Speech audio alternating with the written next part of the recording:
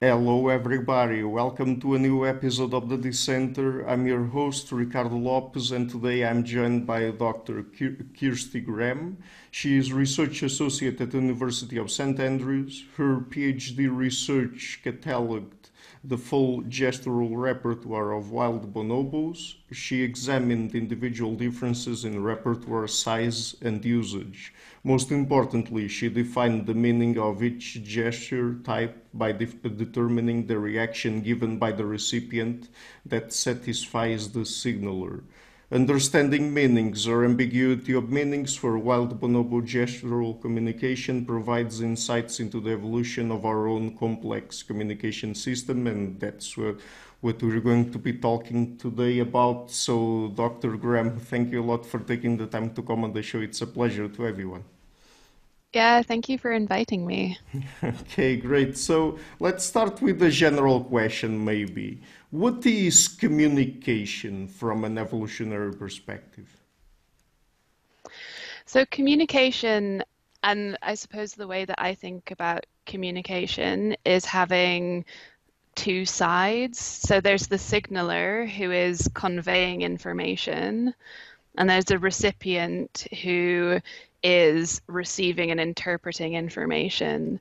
And so the signaler may or may not intend to communicate, but they are conveying some kind of information. So, for example, like a poisonous frog with bright colorations, that color is conveying information about their toxicity. And then predators, being the recipient in this scenario, would interpret that information that this frog is toxic. So communication isn't necessarily intentional. It's more about information being passed from a signaler to a recipient.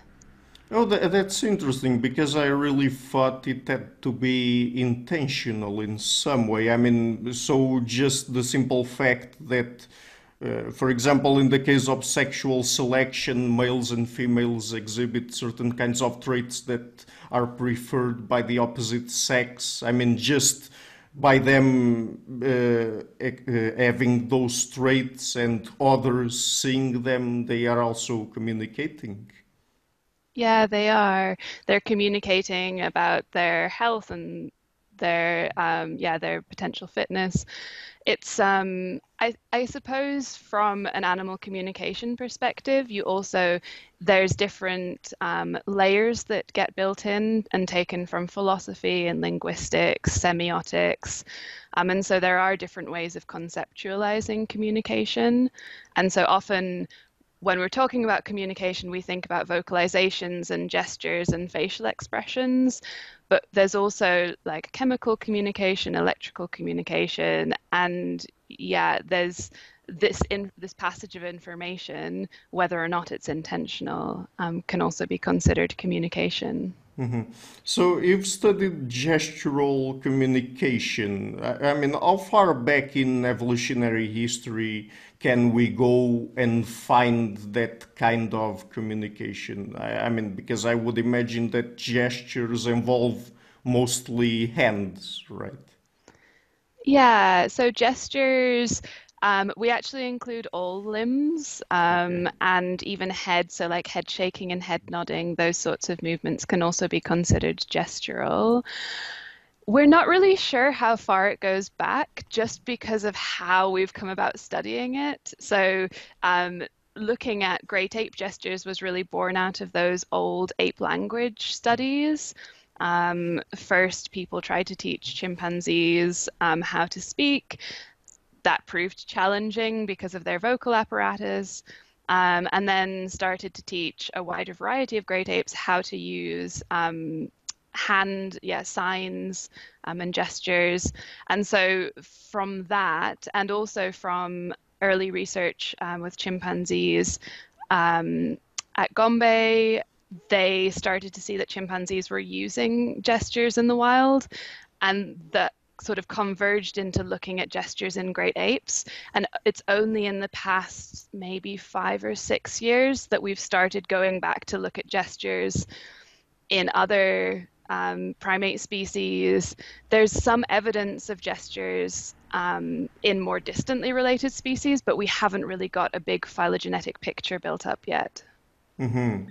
And I mean, could we say that there are some domains where primates use gestures, like, for example, they use gestures for indicating or communicating information about food, about predators, something like that?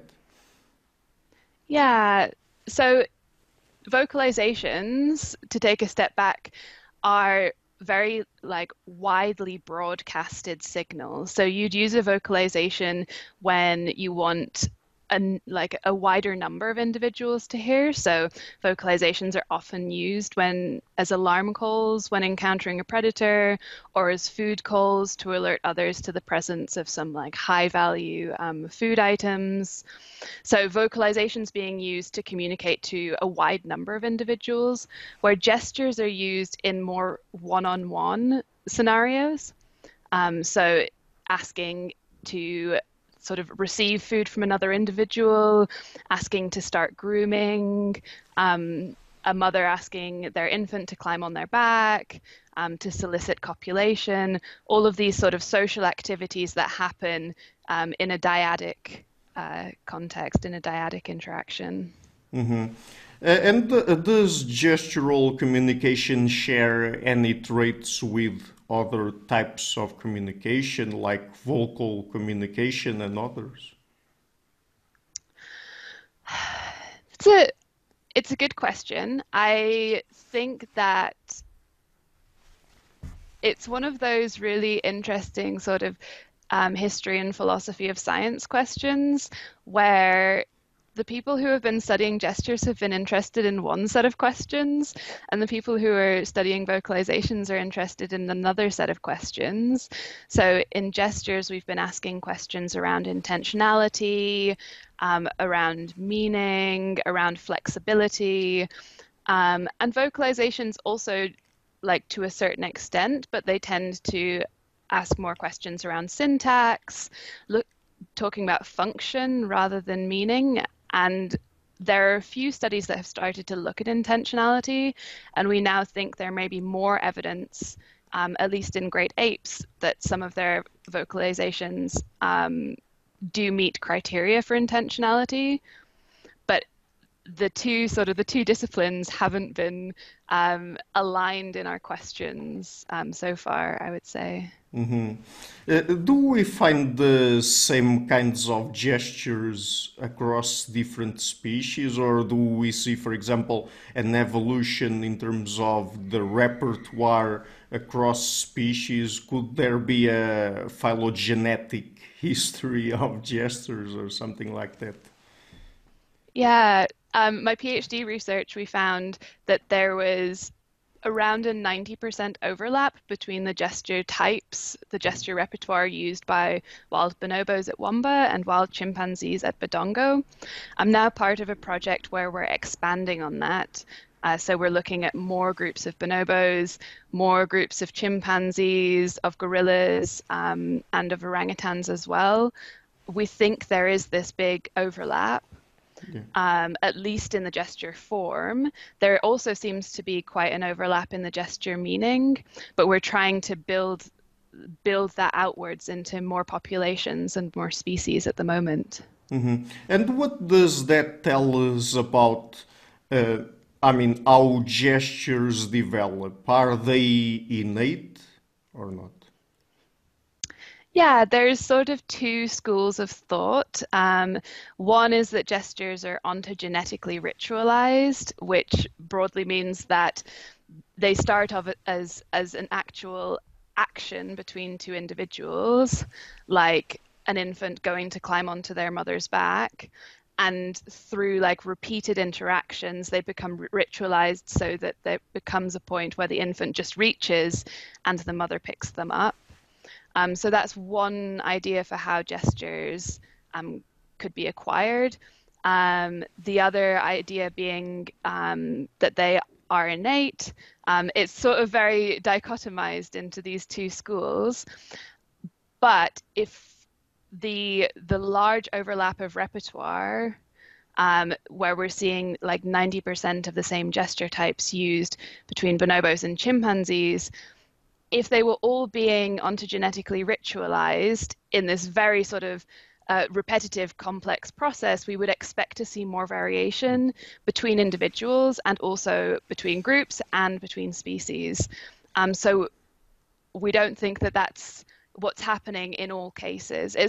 It's very likely, and I think we're now sort of the generation below these two schools are now looking at ways where, of course, it's a mixture of there is some sort of capacity for gestures that all great apes have, but these might also be shaped by experience.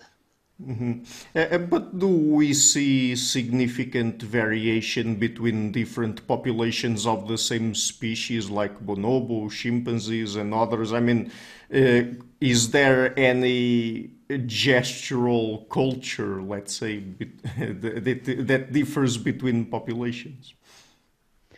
There might be, but it would be sort of in the case of a few gesture types.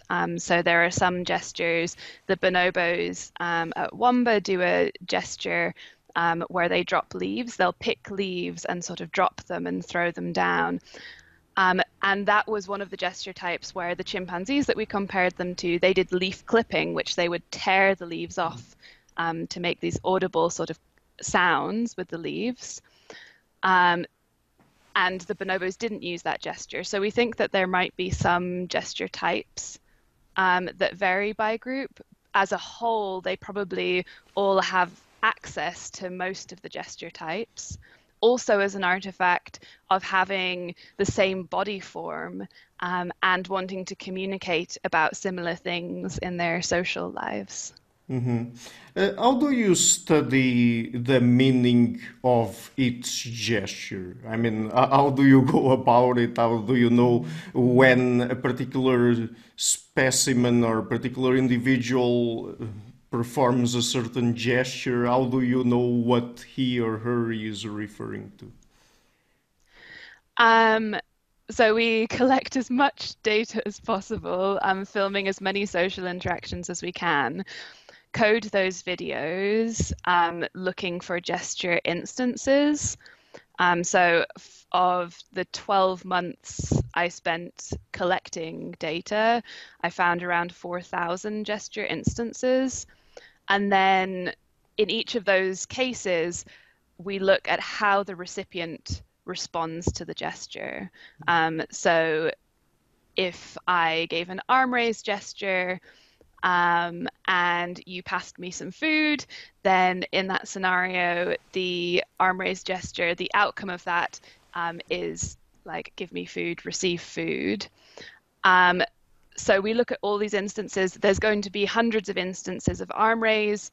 For some gestures, all of their instances, like they're always used to mean the same thing. A big loud scratch gesture is always a request to initiate grooming.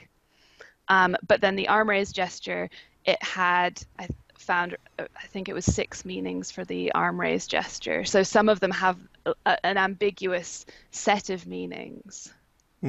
So, and those that have an ambiguous set of meanings, I mean, it depends on the context, right?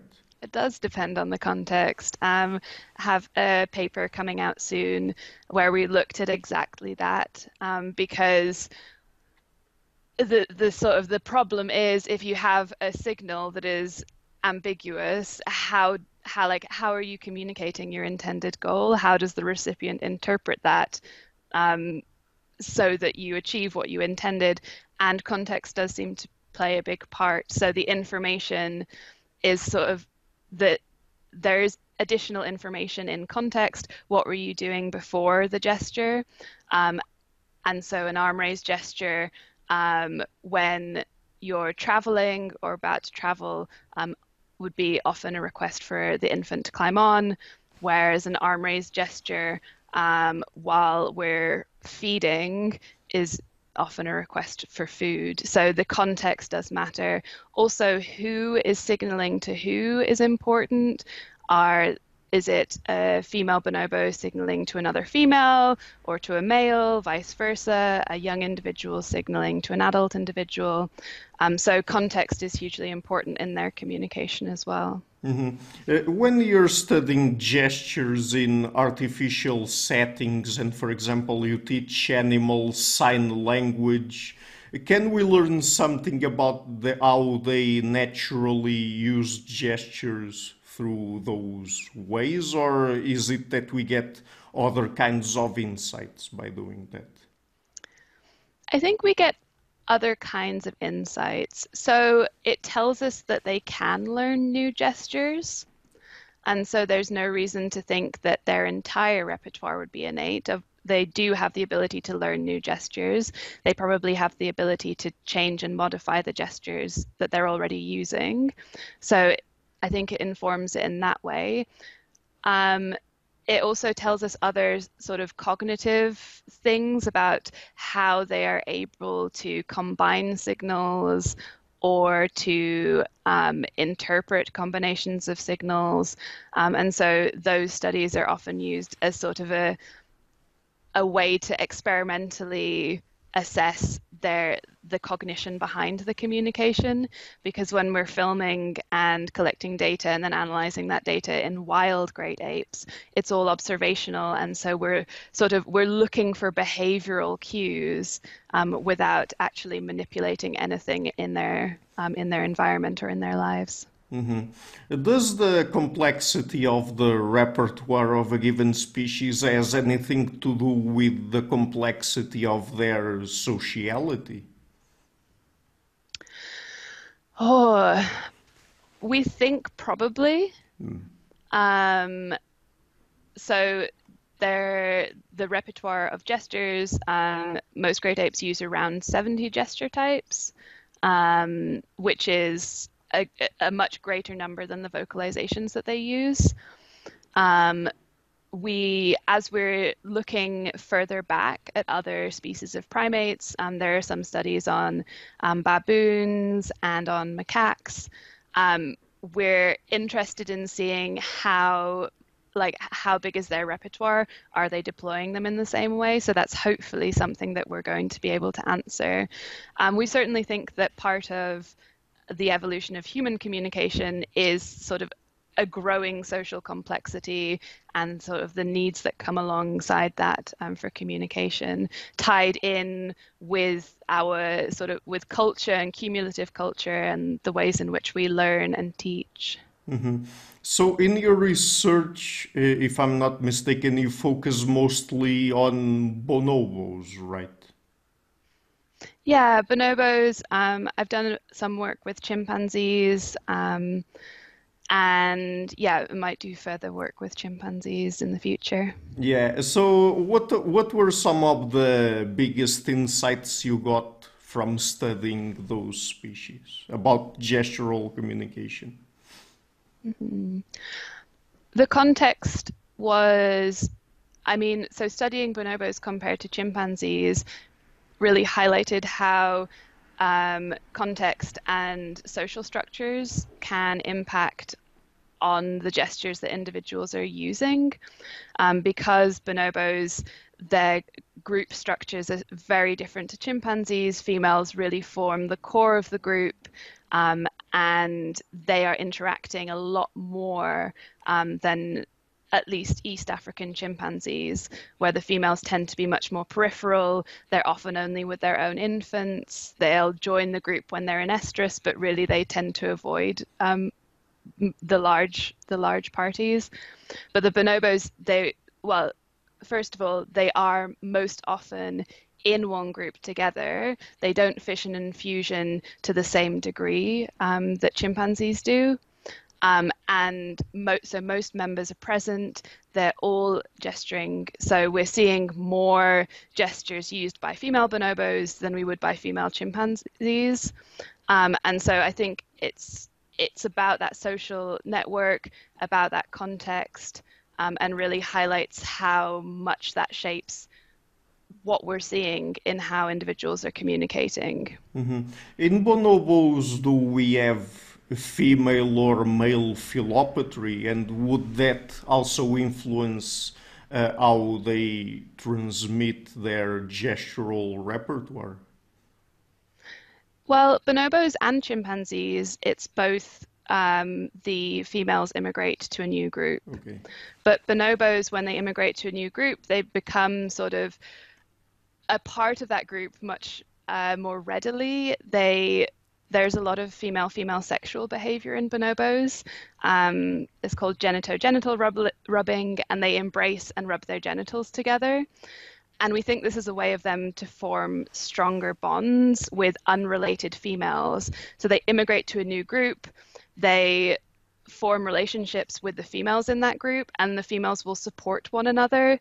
There's really nice research by Nahoko Tokuyama looking at coalitions in bonobos, where in aggression between males and females, if the females form a coalition, they will defeat the male in 100% of instances. So this ability for female bonobos to form coalitions and to form stronger social bonds, we think has really impacted on this different social structure that they have. Can we extrapolate from these species to humans and get some new insights about how our own gestures might have evolved?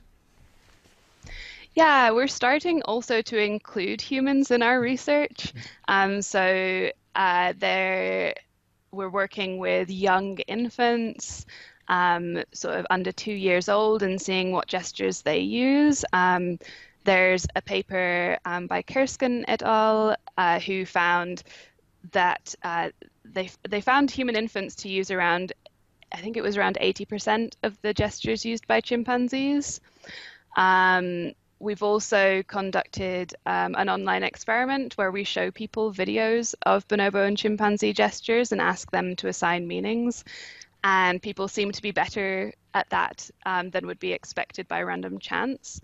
So we think that humans probably do retain some of this general great ape gestural communication, and sort of the capacities that come alongside that, the ability to use signals flexibly and intentionally, was probably pivotal in language evolution, and co-opted by our vocal system. So in terms of gestural communication, do we know if humans use more their hands than other species or not? I don't know that. I mean, in general, humans gesture at a much greater rate because we're also gesturing for additional things.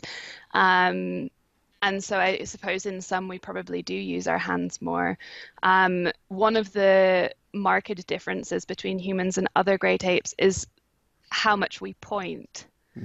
So there is some evidence that chimpanzees and other great apes point, but it's quite limited, and it often seems to be, so it's more common in captivity where they've interacted with people and probably seen people pointing.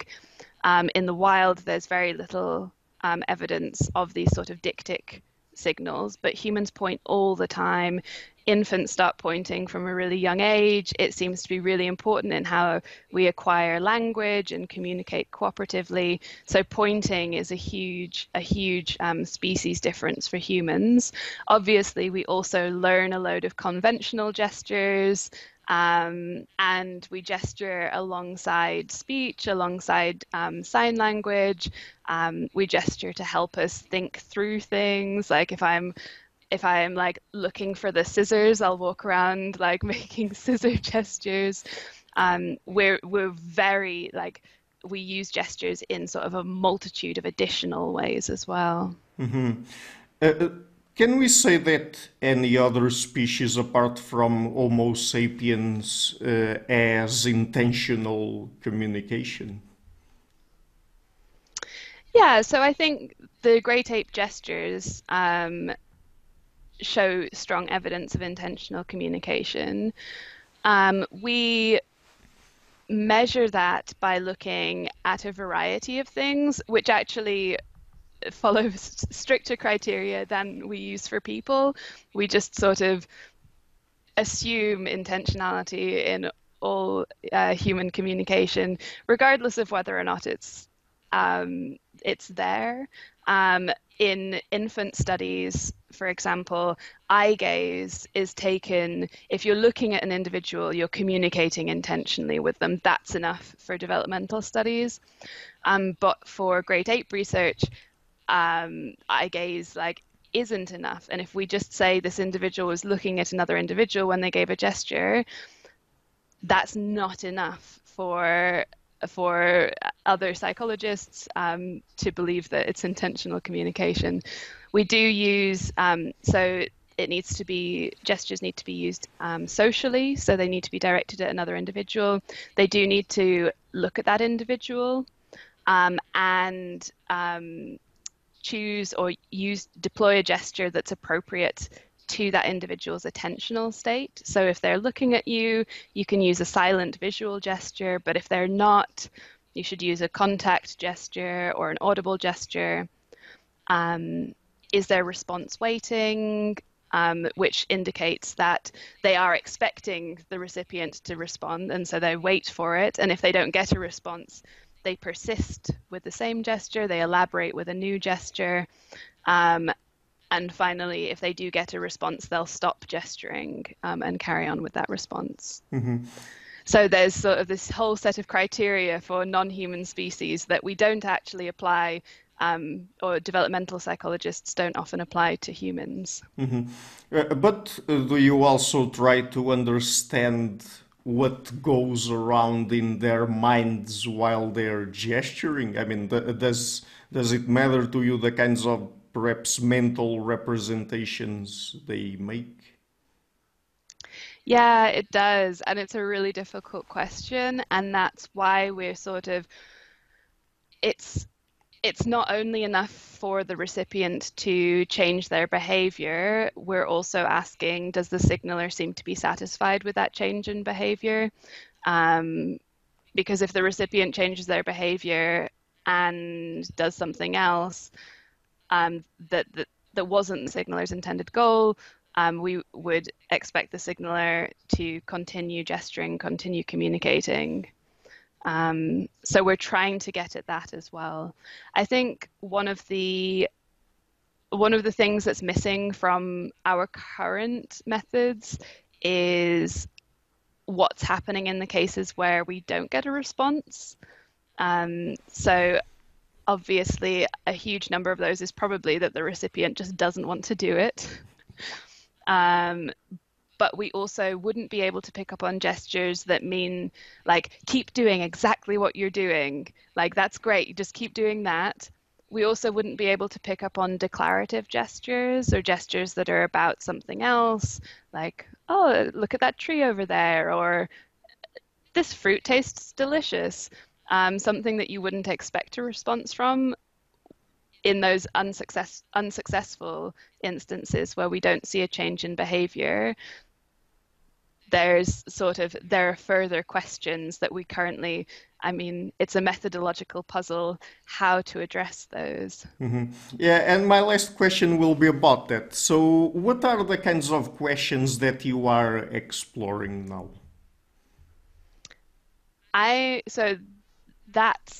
Those unsuccessful gestures,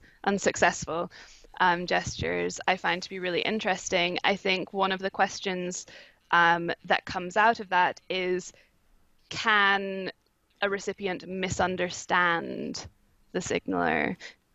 Do we see misunderstanding in this gestural communication? Do they always know how to respond? What happens when they're not responding correctly? I think there's a whole lot around that, because if we're expecting gestures, if we have this sort of intentional system in which gestures have meanings, well, meanings can be misunderstood. And so if you just always know sort of immediately that this gesture elicits this response, misunderstanding doesn't come into that interpretation as much, where if a recipient is actually interpreting the signaler, understanding them, then that also leaves room for misunderstanding. I think that's a really interesting, big question that I'll probably spend, a good few years, potentially the rest of my career looking at. Yeah, by the way, are you also interested in deception in any way? Because, I mean, could it be the case that some species also use gestures deceptively? Yeah, I think that's really interesting too. Because of the flexibility and intentional usage, that also leaves room for deception.